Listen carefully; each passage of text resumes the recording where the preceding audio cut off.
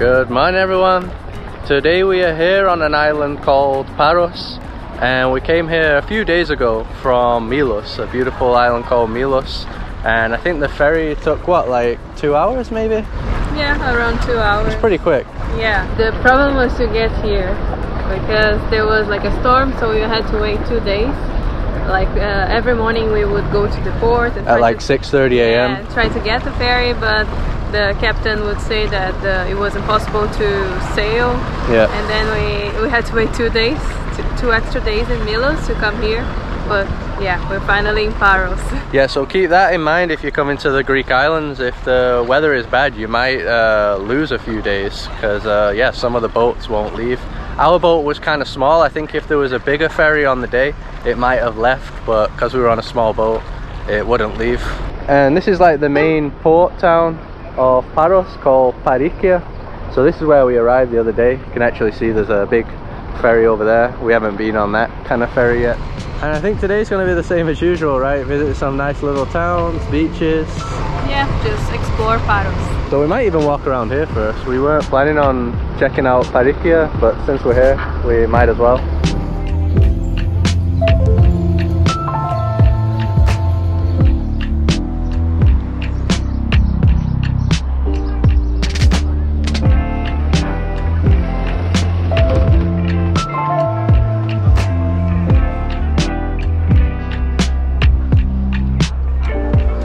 So we're just walking to what we think is the old part now.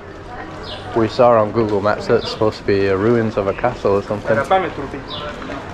Cool alleyways as usual. Yeah, so that's the nice thing about these places. Each island that we go to, they're similar, but they all have their own little style, the old parts. This part here looks more like a local area, I guess. Doesn't seem to be hotels, more houses. It is a lot hotter right now. When we first arrived in Greece, I think it was only around 20 degrees Celsius, and today's around 28 degrees, so that's just in about 2 weeks. Quite a big difference. This might look even nicer than the ones that we've seen on the other islands. Yeah, in Milos, yeah. Yeah, maybe even more than Santorini. I like the floor designs on this. I think Mykonos also has a floor like this. We'll see later on.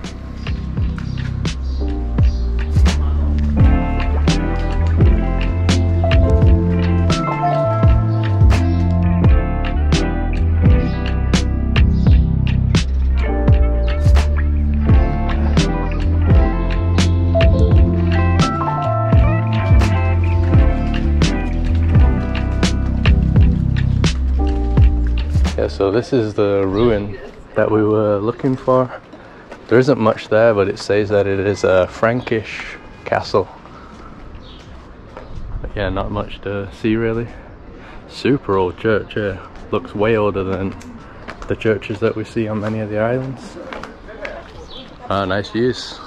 Yeah, beautiful ocean. Yeah, super beautiful. Wow, what a beautiful church as well, little chapel. So definitely glad we decided to walk around the old town of Parikia, since it wasn't in our plans, but yeah, just really nice. Like we said, it's like a local area. I can see the castle better from here, Carol. Looks a bit more impressive now. The Frankish castle. Looks like they use those columns. Those big columns that you see to build it.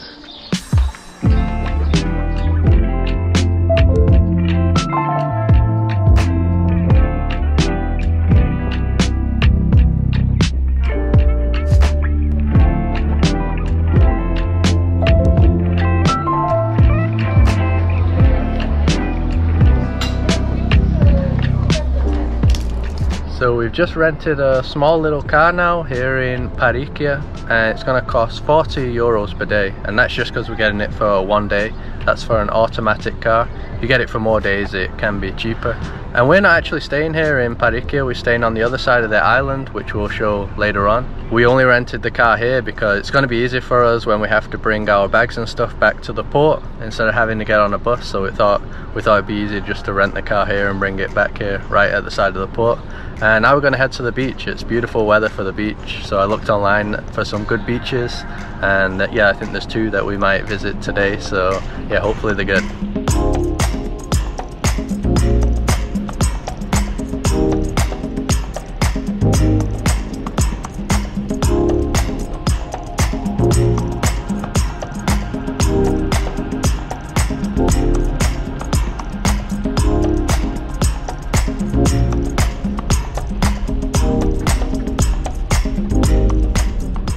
So after about a 16-minute drive, we've come to the beach area. So we didn't actually plan on coming to this beach here. We were going to head to a beach that's just down this bay here called Paros, something like that. But then we saw that there's an area here that's pretty deserted and the water looks incredible, not many people. The beaches down that way all had like umbrellas. They were kind of like beach clubs and busy, so this seemed like a better deserted area. Ah, check that guy out there. The electric surfboard thing. Wow, this area is amazing though, right? The water. It's beautiful. And the rocks are very different here. Like you said, each island that we go, it's a bit similar, but also very different from each other. Yeah, like these landscapes here. We're driving past all this here. Completely different kind of rocks than other islands that we went to. So this beach is nice and sandy too. It's not one of those rocky beaches. Wow, I think this is probably the nicest turquoise water that we've seen so far. We went to some on Milos, but I think this is better. So like on here in Milos, there's literally just millions of beaches, right? Yeah. Just non-stop beaches. Many beaches, because in Santorini, since it was like a big mountain, like a volcano. There were like just a few beaches, but here it's like everywhere. Yeah, if you go around the coast, just non-stop options. Yeah, it was hard to choose which ones to go, but yeah, it's good to have a lot of options. Yep.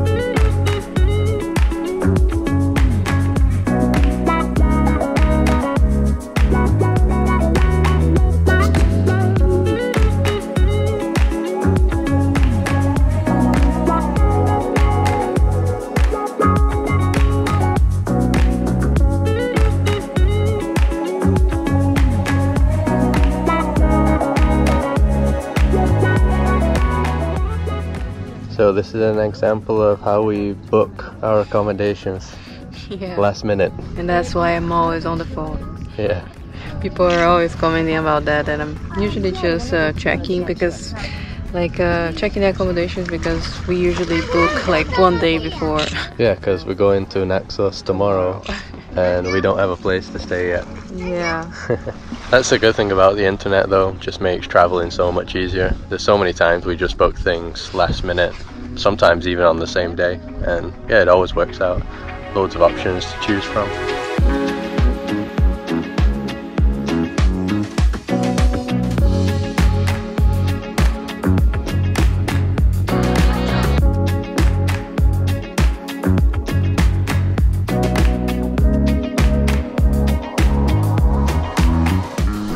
So this is the one that we were originally supposed to come to. It's pretty much the same really. Ours looks nicer to be honest, but here you get the cool rocks everywhere. Get the rock views. Yeah, it's beautiful too. Yeah, you want to walk to the other rock? Let's check out the next beach. Oh, we needed to mention as well that now the water is warmer. Yeah, I think it's because it's getting hotter. Yeah, so now you can stay in for a while. Yeah, so this is the spot to come if you want an umbrella and some sunbeds. It is nicer though with these rocks. Looks cooler. Yeah, beautiful. But there's more people here. Yeah.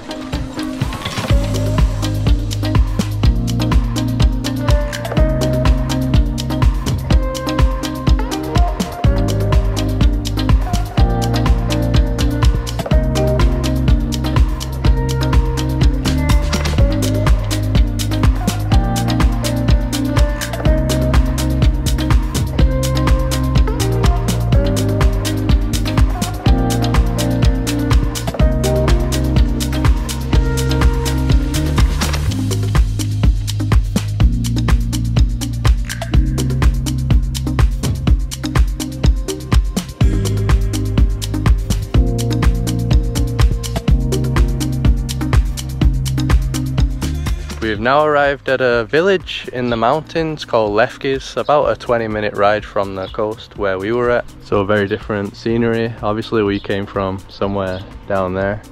I think that's a bit of the village back there. So we're looking for a place to eat first and then we'll walk around a bit. All the restaurants around here are closed, so there better be places open. The size of the door. Not for me. Not your size. Yeah, even the door's up there. That one is so all lovely. Yeah, it is, right? Yeah. Everything is a photograph. The decision once again, down or up. I don't know. The kind of decision you have to make all the time in Greece. This way? Yeah. Alright. Yeah, this place is really nice because since we're in the mountains, you get the mix of the typical Greek island kind of buildings, the white buildings, but also loads of nature, way more nature. So way more trees and plants. These restaurants seem to be open, Carol. Yeah, that one is kind of full, maybe because all the others are not open. Yeah, it's the only one that's open. Yeah, this is definitely the kind of spot that we were looking for with these views. Got some amazing views here. Pretty much of the entire village, or town, whatever it is. And this is called Agnadio Restaurant. So we got some different food for once. Carol's looks super interesting. That's a Greek salad, right? Yeah, finally. Loads of herbs, like peppers, cucumber, tomato, onions. And what's this? Cheese? Yeah, feta cheese. Feta cheese. And then what is this as well? Saganaki. It's a Greek starter, which is basically just Greek cheese fried. Oh, okay. Yeah, my first time trying it, but since it's cheese, I know I love it already. Cheese lover. Very good. And I got the monster sausage. Look at the size of that. That is the biggest sausage I've ever eaten. And that's with fries, so that was 10 euros, 6.50 and 9.50. Yeah, so amazing prices, especially since you got a spot like this with this view.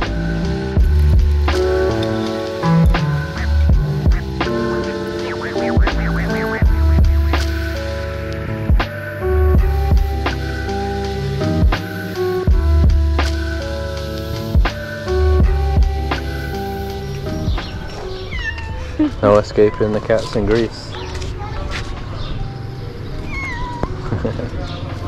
So we're just gonna go for a quick stroll through the village before we head out here. Got this nice little park area here. So this path is called the Byzantine route. So we'll go this way. Check this out, guys, even in the store. Completely. So having the cat there worked because it made Carol end up buying this. Yeah, 3 euros. Yeah, it's only 3 euros. They have a bunch of them here, necklaces. Got some rings here as well. 2 for 1, 5 euros. Not bad. Great salesman. Fantastic job.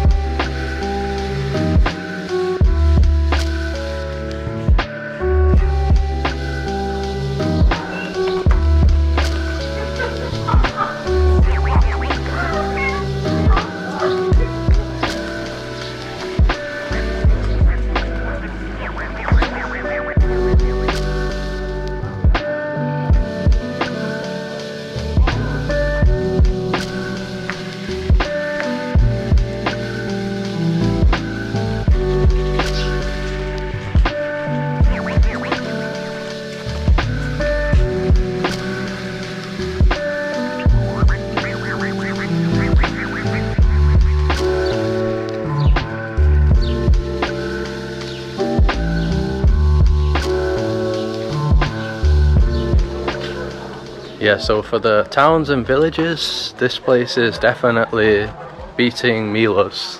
The villages here seem way more beautiful. They're still nice over there. I mean, all the little villages in Greece are nice, but yeah, this one just seems a bit more special. Look how white the wall is. Yeah, super white. I mean, they must paint it like Twice every day. Maybe twice a year, once a year.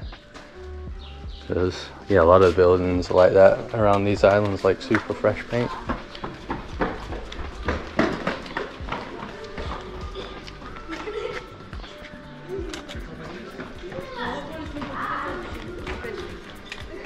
So this is what you'll find at the end of that Byzantine path there, which is a church that I read is a Byzantine church from 1825. I mean, the Byzantine Empire ended way before that, so I don't know if it means the style or something. But pretty impressive, different to the other churches around here. It's not open though, you can't go inside. This is a church that you can see from pretty much all their views, right? Yeah, because it's a very big one compared to the other little ones that we keep seeing every 5 minutes. Yeah, it stands out.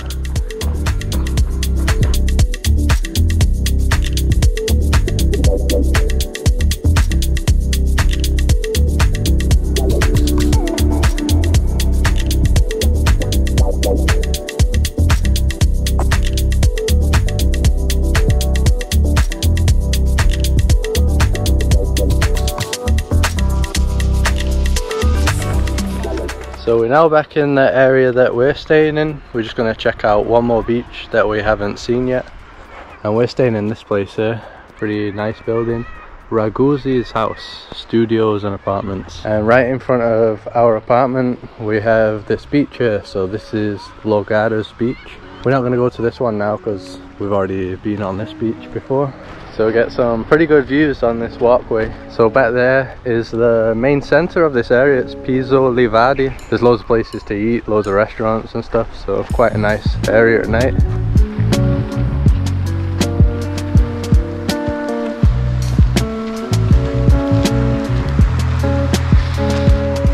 Alright, so that didn't take too long. So this beach right here is called Punda Beach. Not really like a extra special beach, not for Greece level anyway. It kind of just looks the same as the beach at our place, Logadas. Just has more, I think there's a beach club, isn't there? Yeah, beach club with pool, I think. Oh, it has a swimming pool? Swimming pool, yeah. Ah, okay. And ours is just like a deserted beach, no clubs or anything. So we found a nice spot in the corner. It's gonna be the sunset time soon, but we're on the wrong side of the island.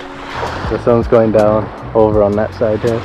Probably looks nicer when the sun's more out though. You can see the water's nice, so yeah, maybe the water does look like the other places that we saw today. Hard to tell.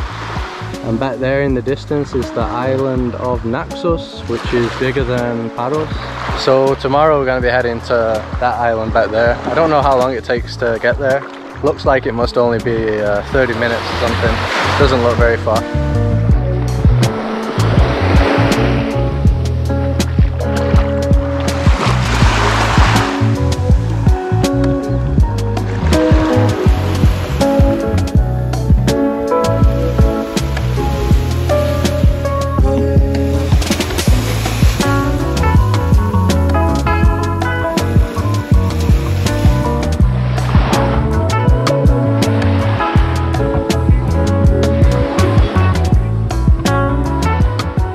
So I'll now show you the place that we're staying here. So this was 56 euros. So really good price because we're so close to the beaches. Got a really nice big bedroom here. And through here we have the kitchen area. Also an area where you can eat. And there's also another bed here. So it's like a 3-person apartment. And then just the bathroom here. And that's about it really.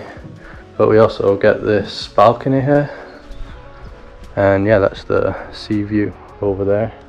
And this is also our area here. We haven't even used it, we probably should have. So really good price. We even saw apartments around here for like 35 euros. Obviously not with this kind of view, but you can get places that cheap here. In general, Greece is usually considered one of the cheaper places in Europe, so yeah, it'll be hard to get a place like this in some of the other countries like Italy and stuff. You won't really find these prices. I think if you look at the prices of the places that we've been staying in like a month's time or in July, it's double or even more. So yeah, we've been lucky with the prices coming at this time, and the weather's awesome. So yeah, just coming in May and early June has been the best decision ever so far, because also it's not so crowded. So yeah, it's just been perfect. And as I mentioned in this video, the next ones will be from Naxos, so we should be able to show a few areas of Naxos. So if you like this one, just drop a like to support us as usual. Subscribe if you'd like to see more videos like this. Follow us on Instagram, and we'll see you in the next one.